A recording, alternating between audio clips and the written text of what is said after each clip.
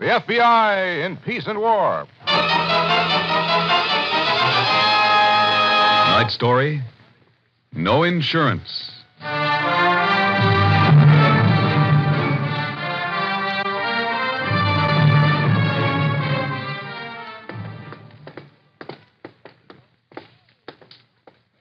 Here we are, Mr. Bailey.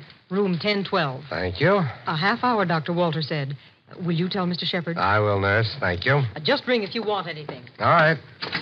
Of course, what we want to know... Oh, come on in, Frank. Uh-huh. Draw up a chair. Mr. Davis has decided he wants to tell us the whole story. Oh, good. How are you feeling today, Davis? Oh, I'll get by. The nurse said you're coming along fine. She also said we only had a half hour, Shep. I think that should be enough. What about the DA? On his way over. With Doc Judson? Judson and Miss Redding both. What? She's coming here with Doc, Red? You don't want to see her, Davis? Don't I? Listen, I want to see the both of them. Mr. Doyle wanted them to hear what you had to tell us, too. Oh, they'll hear. Don't you worry. They'll hear plenty, boy. I'm afraid we can't wait, Shep. Well, suppose you start in, Davis. Okay. Where do you want me to begin? Let's begin any place, in your own words. Okay. How about a cigarette first, huh? Here you are. Light? Yeah, thanks. Yeah, that's better. Well, now, let's see. You want to take it from when the doc first came to see Red and me, huh? The Doc? Yeah, Dr. Judson. Well, he came to see the redhead and me when I dropped in to see her between shows. I always used to drop in on Red between shows, you know? Go on. Yeah. Well, like I say, Red and me was seeing a little of each other in those days. Yeah. Now that I think of it, that alone should have made me suspicious. Yeah. Know what I mean? I think so. Yeah. Well, Red, she always used to give me the cold shoulder, and then all of a sudden, like, she didn't. You see? Yeah, I see. Yeah. Well, anyway, this particular evening when I dropped in to see her, she told me she had a guest coming, a doctor, you know. And she also told me she had a little proposition for me. And while we were waiting for the doc, she gave me the rundown. Listen, as far as I'm concerned, this nightclub act I do is a scream. I'm a regular one-man riot, you know, but trouble is there ain't too many people agree with me. And the fact is I wasn't doing too good along the pay envelope line, you know what I mean? And so anyway, when Red come along with this proposition that sort of fitted in with my talent, how could I say no? I said, sure, what am I, loaded? I'm interested. And by the time the doc arrived, my mouth was practically water. Hello, Doc. How are you? I'm all right, Red. I'm okay. That's good. Come on in. Throw your coat on the sofa. Yeah, sure. Doc, I want you to meet the fellow I was telling you about. This is Mr. Murray Davis. Murray, Doc Judson. Yeah, pleased to meet you, Doc. How do you do, Mr. Davis? Take a load off your feet, Doc, and call the little man Murray. No, this Mr. Davis stuff, he's not used to it. Drink? No, thanks. Can't stay long. Okay. Murray's got to get back for his midnight show anyway, so we'll make it fast. Oh, you're in show business, Mr. Murray? Yeah, that's right. I got Does a little... a pratfall routine at the Hello Club over in Jersey. Oh, you're a comedian. Yeah, he calls it that. Hey, listen now. Don't Okay, honey, okay, forget it. Well, Doc, you got something lined up? Uh-huh. Here's the license number, Red. He keeps his car parked at the Fenway Garage, 60th Street, near Lexington. Okay, how much insurance he carry? 50 and 100. Oh, 50,000, huh? Drive his own car? Uh-huh. He and his wife. That's good. How long has he been insured with you people? Last 5 years, as far as I could tell from company records. Never had an accident either. So? Mm-hmm. Well, sounds like a good prospect, Doc. We'll go to work on it. Yes. Oh, Red, Yeah? does Murray here... Well, I've been telling him the routine. He's got it all straight, but maybe you'll give him the medical angle. Huh? Hey, look, do I get to screaming or anything like that there, Doc? No, I wouldn't in this case. Like I said, Murray, this is a small accident. All you're doing is pulling out of a parking space and this other car clips you. Maybe just knocks off a fender. Oh. And I get internal injuries out of that? No, Murray. The injury develops after the accident. The Doc here's some little developed. Yeah, well, okay, you're the boss, so I don't get screaming. Now, as soon as the other car hits your car, just slump forward over the wheel. When the crowd collects, get out of the car as if you were dazed. Indicate some pain, but not too much. He means moan a little, groan a little, but come off quick. Yeah, sure, I get it. Now, the important thing is to insist you're able to go home alone. Get a taxi and get out of there fast before some fool calls an I ambulance. told him that. Go home, go right to bed, and stay there. Couple of days, huh, Doc? Uh-huh. By that time, the accident will be reported to the company, and the adjuster will call me in to visit you. And the rest is a cinch. Doc fakes a few x-rays, recites a little medical double talk, and we take his company for 10,000 damages. Dan? Yeah, sure. Down and out comic, can't work anymore, object of charity, all that. We settle out of court for 10. Oh, that sounds wonderful, Red. I just hope it comes off all right. Don't you worry, honey. When the Doc and me fix up an accident, it comes off all right.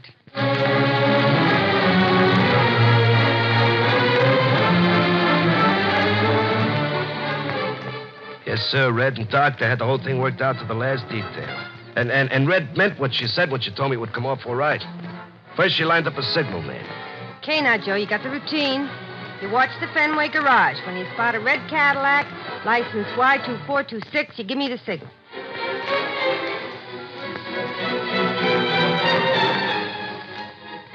First the signal man, then an on-the-spot eyewitness. You got a straight sin? All you gotta do is keep saying it was that guy's fault. I saw him run right into this man's car. I seen the whole thing.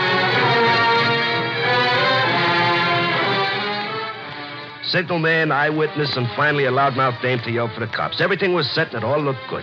So we get hold of the second-hand Chevy, park it at the curb, and we're all set to go.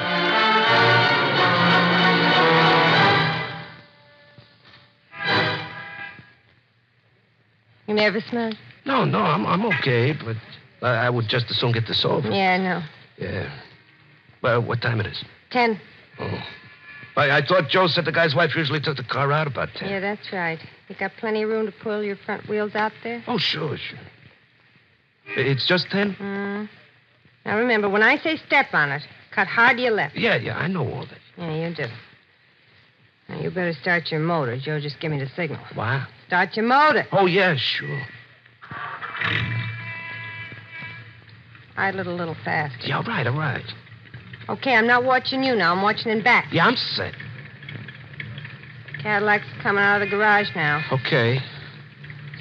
Turning into the street. Get into gear. Yeah. Coming down the street. Keep your hands on the wheel to cut hard left. Wife's driving. Yeah, all right. Here she comes. Idle it a little faster.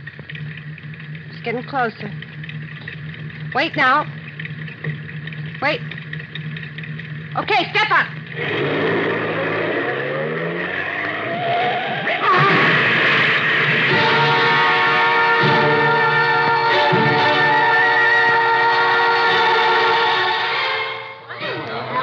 Well, now stand back, everybody. Stand back. All right, now step aside. Miss, he hurt? Honey, speak to me. Honey, speak to Sugar. What's to speak? I guess I'm all right, officer. Just get us a taxi, please. I'd like to go home.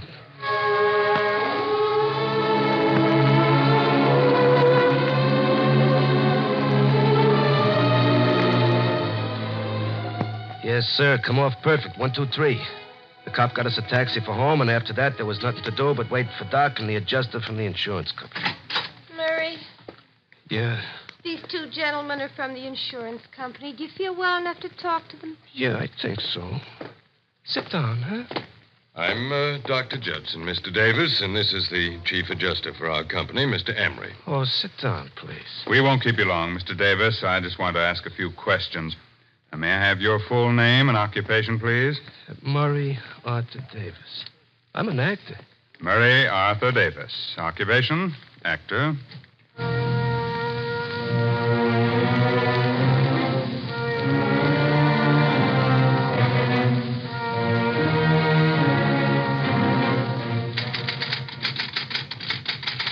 Murray Arthur Davis.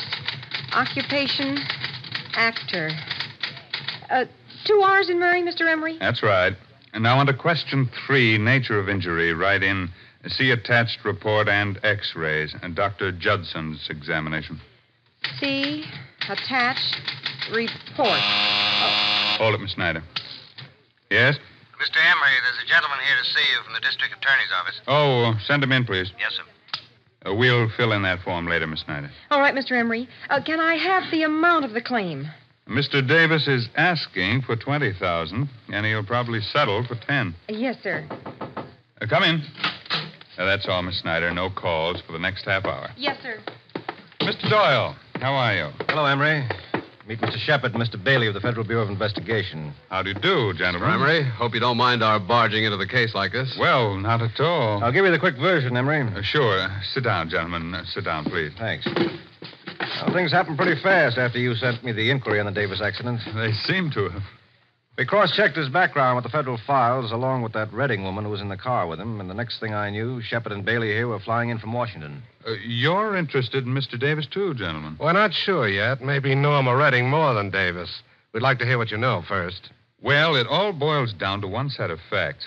We've had 4 unusual claims against the company in the last 18 months. In each case, the injured driver was driving an uninsured used car, and all 4 used cars were purchased at the same dealer. How do you like that, Shep? Sounds very promising. Right, Frank? Very. Of course, the chief adjuster's job is to be suspicious of everything. It might only be a coincidence. Yes, and it might be an organized gang that sets up cheap used cars for accidents. Right, Shep? Well, it might be a number of things, gentlemen. But from our inspection of Norma Redding's record, I'd still say it sounds very promising. Mr. Emery, do you think you could fix me up with a temporary job as an insurance adjuster? Well, I think that could be fixed, Mr. Shepard. Good, and the sooner it can, the better. I'd like to get to work on the Davis case at once.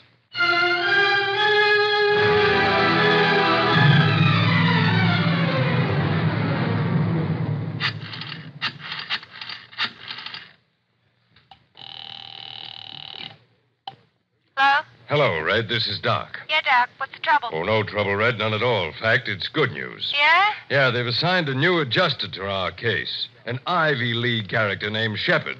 Well, it'll be like taking candy from a baby. 10,000 worth of candy? You bet, Red. Okay, Doc. Murray will be ready for him. Send him over.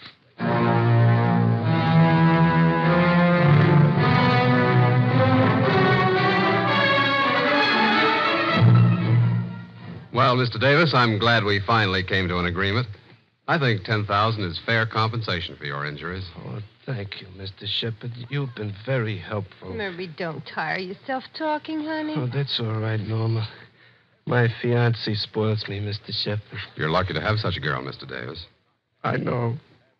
Everybody's been so wonderful to me. Everybody's been so... Murray, darling. Doctor. Yes, I was afraid this would happen. Everybody's so wonderful. Well, this financial talk has been too much of a strain.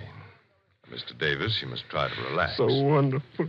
Even when the doctor told me I'd never do my act again. Murray, don't talk like that. Yes, I'm sorry, Norma. Mr. Shepard, you'll excuse me. Of course, Mr. Davis. Goodbye, Mr. Shepard. Thank you. Goodbye, Mr. Davis. You'll be hearing from us soon. Doctor? I'm going to give him a sedative. I'll see you back at the office, Shepard. Right. Goodbye, Miss Redding. Goodbye, Mr. Shepard. Sedative. Somebody better give me a drink quick or I'll start boiling again. Okay, honey, you deserve one. Murray, that was a magnificent performance. Yeah, I did good, huh? Yeah, too good. I was afraid for a minute you didn't know when to stop. Well, with my stage experience, everybody's been so wonderful to me. Poor Murray. He'll never pratfall again. Never. All right. You're with friends. Here's your drink. Hey, Doc, how soon will they pay the 10,000, huh? Well, it takes a couple of weeks. Well, folks, what am I drinking to? How about a quick one for the college boy from the insurance company, that nice Mr. Shepard? Okay. The Ivy League it is. To Mr. William Shepard. And what he don't know won't hurt him.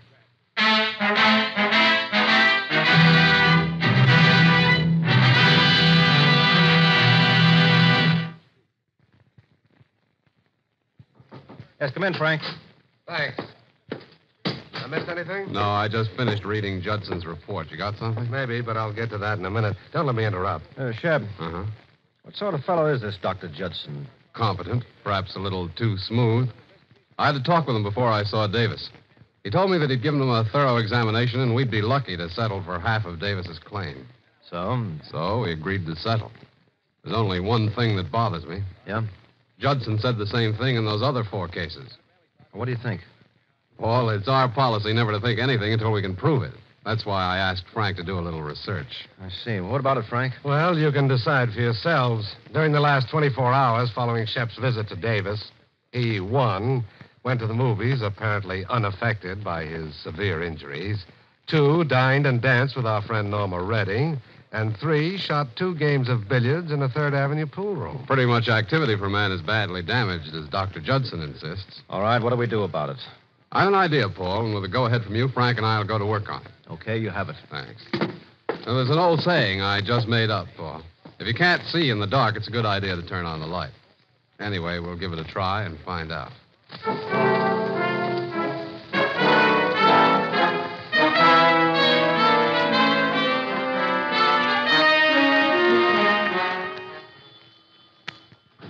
Hello?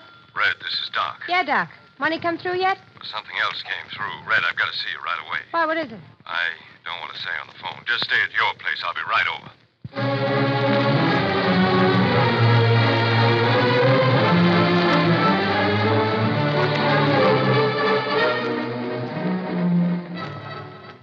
Go on. What else? What else? Well, isn't that enough? Shepard's convinced Murray's faking, and he's calling in a specialist. You're letting him do it? Well, how can I stop him? He has Emery's permission. You showed him the x-rays, didn't you? Well, of course I did. But he says they could be faked.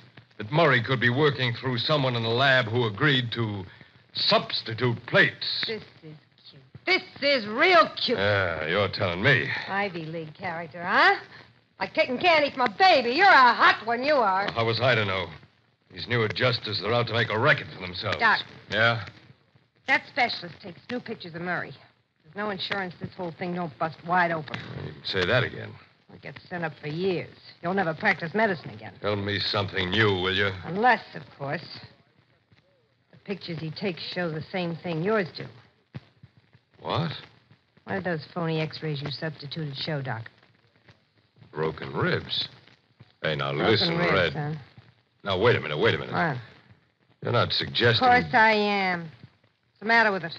You mean... I that- mean, if you don't want to go to jail, you come up with a better idea. Well, but I... Listen, Doc, I don't know about you, but I'm not falling apart just because the new adjuster smells a rat.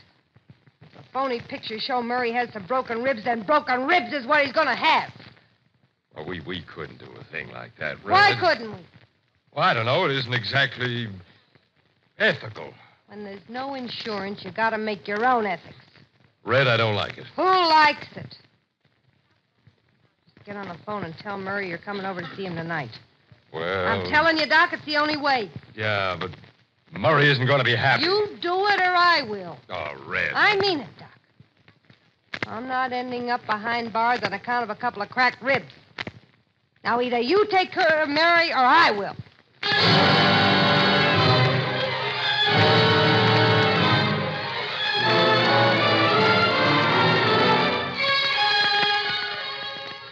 And when the doc called me that night to say he was on his way over, I had no idea what was coming.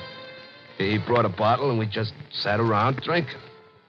I thought maybe I was getting drunk. I never got wise to the knockout drops. Anyway, Doc just kept looking at me and talked, pouring out another. Here you are, Murray. Down the hatch. I don't know, Doc. Maybe I had enough. Oh, last one. Okay.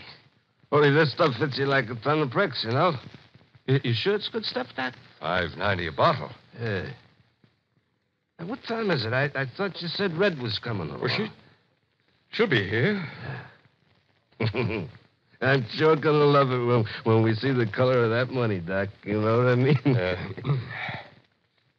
Oh, no, not at all. What are you so jumpy about? Nothing really. You know, Doc, you ought to take something for those nerves. What's the matter, Murray? I don't know. I told you this stuff really hit me. That's Red. I'll get it. Yeah, will you, Doc? Hello, Red. Hi, Red. Come on in. Huh? Thanks, Murray. Doc? Yes, Red, I did. Okay. Murray, how are you? I'll tell you better in a minute. Hey, Doc, you get me fired. Well, just because you haven't had dinner yet, Murray. Doc, Yes? you didn't tell him yet? Well, no. Tell me? Tell me what? Murray, we got trouble. Lots of trouble. Maybe 20 years in jail for all of us. What? 20 years, maybe more. And you're the only one can pull us out. Me? Mm-hmm. The doc here underestimated that Shepard fellow from the insurance company. It seems it isn't Mr. Shepard who's simple-minded. It's the doc. Oh, now, Take listen, it easy, Red. Doc. Well, I don't see I'm what... coming to it. Oh, What's the matter, Murray? I feel a little peculiar. Go ahead. I'm all right. Well, you see, Murray, Shepard thinks that you've been faking, and he's called in a specialist to examine you, take new x-rays. Oh. Naturally, any new x-rays would fail to show those busted ribs. All right, Doc? Yeah, that's right. So, Mr. Shepard would have all the confirmation he needs. Oh, we are in trouble. But I still don't see... We're coming to that. You tell him, Doc. Murray, if we want to stay out of trouble, we got to make those new x-rays show 3 broken ribs. Well, how? Red? How do you think, Murray? What? We gotta break 3 of your ribs. What? Oh, now, it's not as bad as it sounds, Murray. With a stiff hypodermic, you won't feel a thing. What are you two kidding me or something? Murray, you always told me you'd do anything for me. Now's your chance. Come on, get out of here. Come on, both of you, get out of Doc. here. It's all right, Red. That stuff will take effect any second. What stuff? The stiff hypodermic, Murray. You've been drinking it for the last half hour. What? Well, you lost. Don't fight it, Murray. It's too late for that. Oh, the room is spinning. Just take it easy, like the doc says. No, Red. Don't do this to me.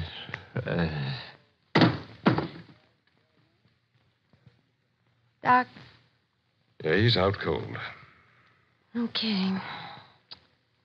Guess we better go to work on him.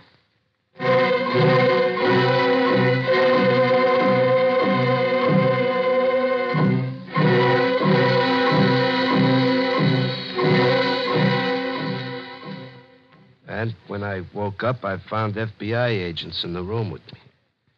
And I guess you know the rest. Yes, we do. The FBI had you under steady surveillance, Davis. You and Dr. Judson both. And now that the doctor and Miss Redding are here, I don't think they're going to have as much to say as they thought. Is that so? Let me handle this, Miss Redding. And you're wrong, Mr. Bailey. We're going to have plenty to say. Really? You don't expect anyone's actually going to believe the rantings of this madman, do you? Not just a minute. It's all right, Davis. Let him go on. It's his word or mine, Mr. Doyle. And I'll have backing for my word any time new x-rays are taken. Just remember that. They'll show the same broken ribs as the original picture. Oh, they will. I'm sure of that. Well, then. They'll show the same broken ribs. And they'll also show something else. I beg your pardon? We've already taken new x-rays, Judson. Would you care to see them? You've already taken them. That's right. Here, see for yourself. They show a remarkable medical phenomenon. What? A really remarkable phenomenon. In the first set of pictures, the original x-rays, Mr. Davis's lumbar region was perfectly normal. However, in the set we took, by some strange miracle of science, Mr. Davis's lumbar region shows a pronounced scoliosis. A what? Scoliosis. Curvature of the spine, Miss Redding. Why? Well, that's impossible. Impossible, but there it is in the pictures. Doc. Yeah, I'm sorry, folks. I plumb forgot to tell you all about my bad lumbar. You shut up, you. Mr. Shepard and gentlemen, You made a mistake, Judson, a very costly mistake. But why not be philosophical about it? After all, accidents do happen. Come on, let's go.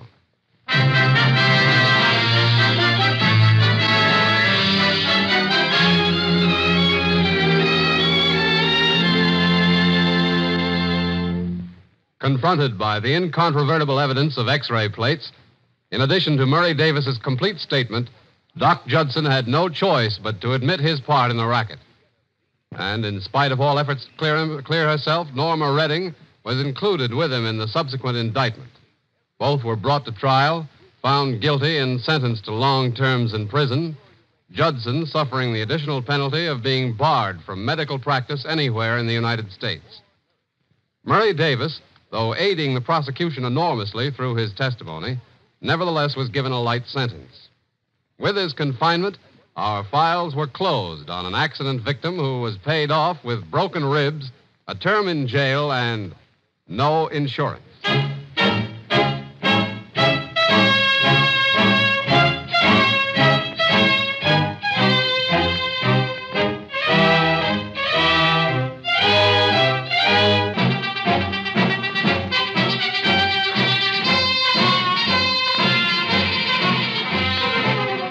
This is the United States Armed Forces Radio Service, the voice of information and education.